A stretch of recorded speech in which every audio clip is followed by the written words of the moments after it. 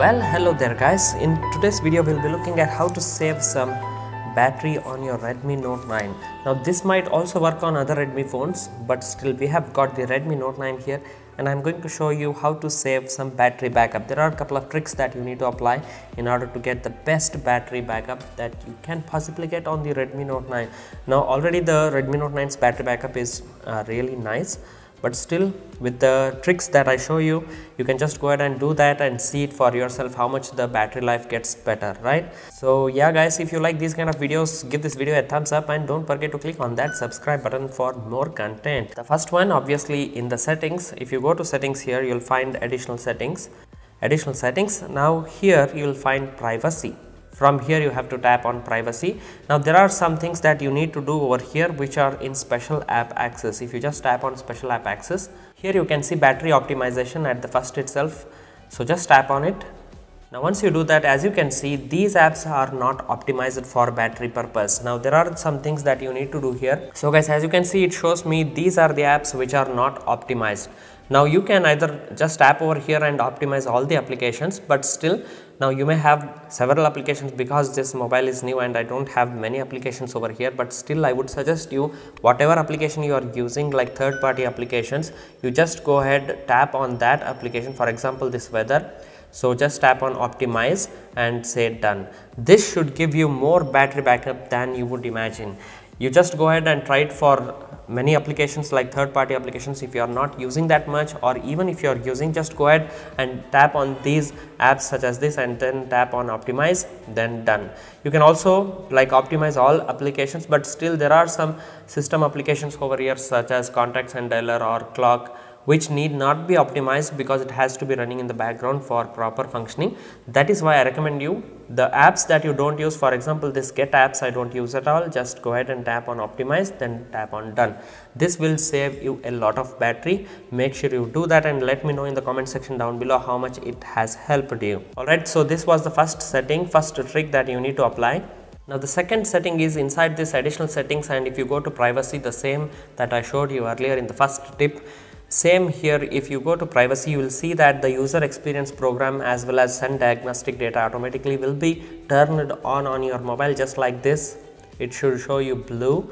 So make sure you just switch off these two things. Okay, now this is something that it always uses background applications to run because it needs to personalize advertisements for you, and that's why you see a lot of ads that actually serves the purpose, but still it's like consuming a lot of battery. So just make sure that you turn off these two like user experience program as well as send diagnostic data automatically, which is located in the privacy setting. The third one is again over here, which is ad services. If you just go ahead and see, by default it will be turned on, and I would suggest you turn this thing off as well, because as you can read here, for the personalization of advertisements for you on the mobile, it takes a lot of battery in the background which you will not know at all. So that's the thing you need to switch off as soon as you like just set up your phone for the first time itself. So these three are really important. Make sure you turn them off. Okay, the next setting is inside battery and performance. So we'll just go ahead and inside the settings you'll find this battery and performance.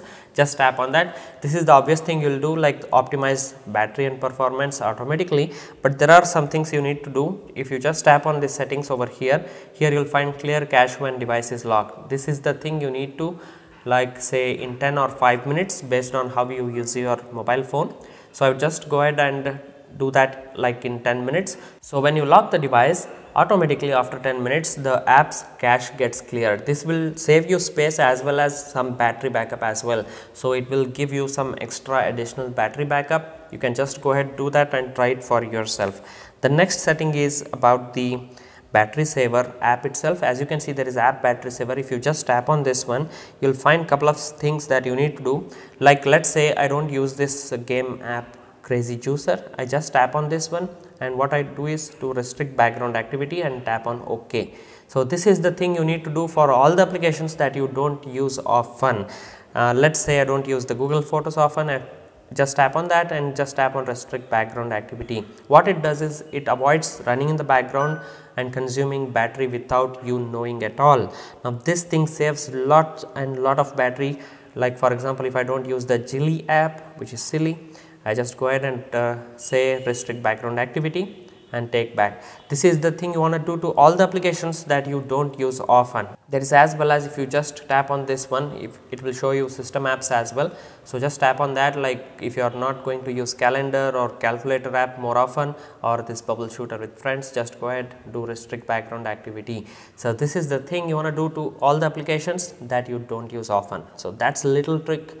I hope this serves the purpose, but if you do it, and let me know in the comment section down below, because a lot of friends told me that it does save the battery a lot. Okay, the next one is to schedule power on and off. Now this thing you have to do it because sometimes the mobile, like if you keep it on all the time, there are a lot of things that turns out to be in the cache memory itself. It won't clear at all. That is why you just tap on this one, like weekly once or twice you schedule power on and off. For that you have to switch on the power on time, and you tell the mobile to turn on at this time, let's say 5 o'clock in the morning, or even earlier you can keep that, and power off the same day but at around 4 o'clock, right? So you can just keep that whatever time you want, you can set, let's say 4:30, and 4:30 the mobile gets turned off, and at 5 it gets automatically turned on. This is the thing you need to do here.